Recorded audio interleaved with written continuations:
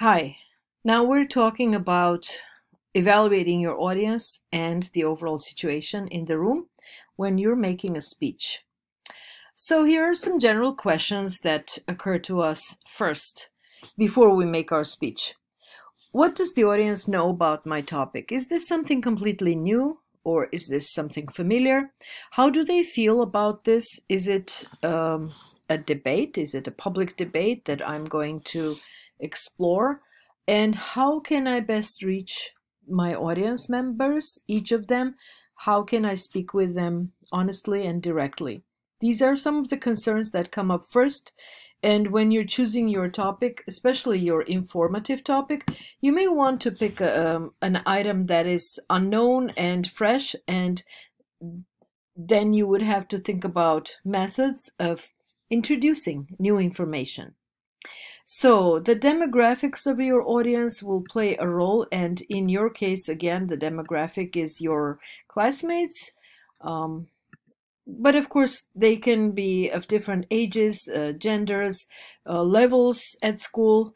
When it's a broader audience in the community or elsewhere, they have different educational levels and they belong to different groups. As a speaker, as a teacher, I have to remember all those things, not to offend anybody, and always remember if I'm expressing my views, which I try not to do, um, be sensitive to the affiliations of my audience members, what groups they belong to, and what faith, belief, and cultural backgrounds they may have. The age of your listeners, younger listeners are likely to be open to new ideas, although that's no guarantee, and we cannot establish that. It's not something that we can accept as a dogma. Older listeners are more conservative, usually, but not always. Again, that is another stereotype against older people, that they're conservative, and this is very, very dangerous to assume.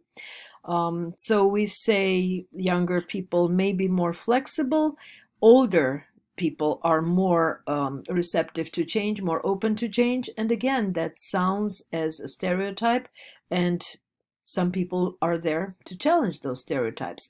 So you have to remember how to speak with people, taking into account their predisposition, their histories, their cultures. Gender assumptions are very difficult to make.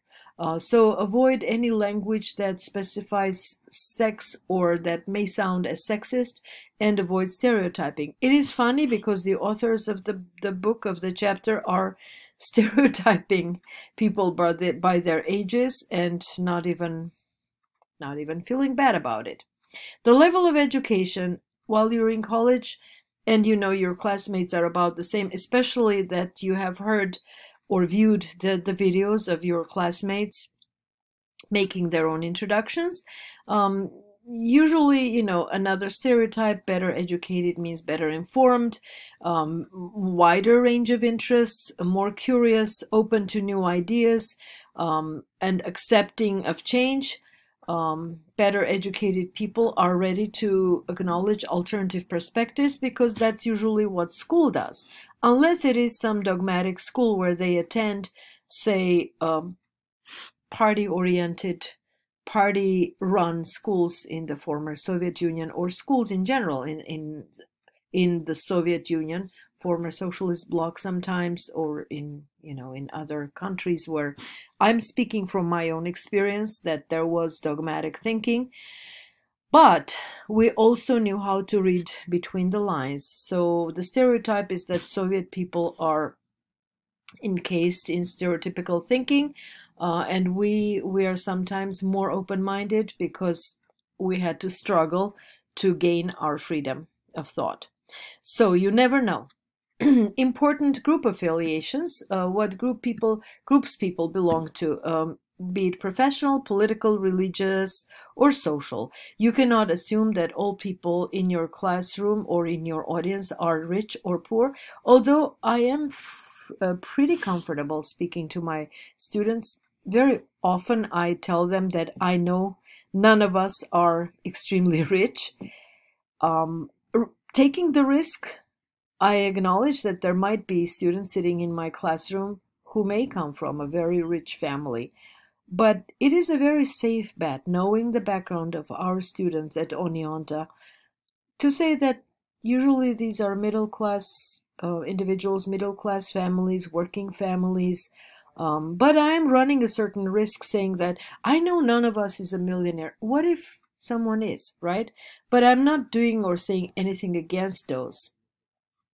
Okay, so you need to be sensitive to people's background, social, ethnic, cultural, and political affiliations, religion, their faith, and their profession. Say, you might look really silly if you're making a claim about some area of knowledge in which you're not an expert, but a member of your audience is. Say you're talking about medicine, about health, and one of your audience members is a professional physician, and you're saying something that is very shallow, unsupported, you might actually earn the resentment of that individual. So, sociocultural backgrounds include race, ethnicity, part of the country where the person is from, and the type of place they grew up in, rural or urban. So don't always make assumptions that people know certain things or they have certain things. I'm often facing the assumption that I have grown up watching certain American TV shows, but I tell my friends and my classmates, my colleagues, that when I was growing up back in Armenia, we did not watch I Love Lucy. I know what I Love Lucy is, but there are a lot of other programs that I haven't seen or heard about. And to make those assumptions that I grew up watching those cartoons, that is rude. That is actually rude, because I don't do that. I don't say, do you remember from your childhood watching Nupagazi? Do you? No, you don't. But I do remember that. So being very sensitive to people's backgrounds, their culture, their past, creates allies, not enemies. So the audience has its dynamics. People's attitudes can be written on their faces, their body language, their comments, their replicas. And when I say replica, that's actually a Russian word. It means a comment. It doesn't mean a copy. So people's attitudes, their beliefs, their values, their motivations, what they're feeling, what are they here for? They came here to receive something specific. You need to be aware of that, and that is the dynamics of the audience. The motivation of your audience. Motivation moves people to action, directs them towards goals. It explains why people behave as they do, so you need to understand their motives if they react in a certain way or if they are in the room for a certain purpose, like you are here in this room, in this virtual room, for the purpose of learning. So your motivation is to gain knowledge. Your motivation is not to make a career move or to prove me wrong. Your motive is to learn. And I'm here. My motive is to help you learn.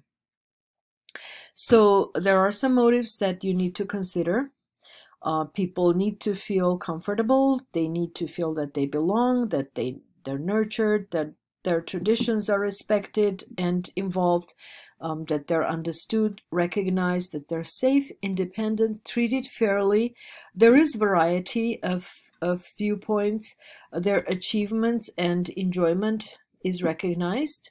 So those kind of motives, you might actually consider why people come to listen to you. What are they looking for in your presentation? So if you have a diverse audience, it is a good thing. It definitely is an enriching thing, but it also creates certain challenges for the speaker. You need to find shared values and build a common ground.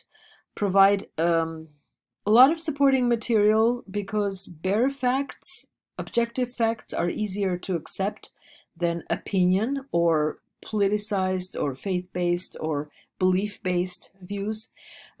Emphasize the use of narratives, because narratives are all universal. They're common for all humans.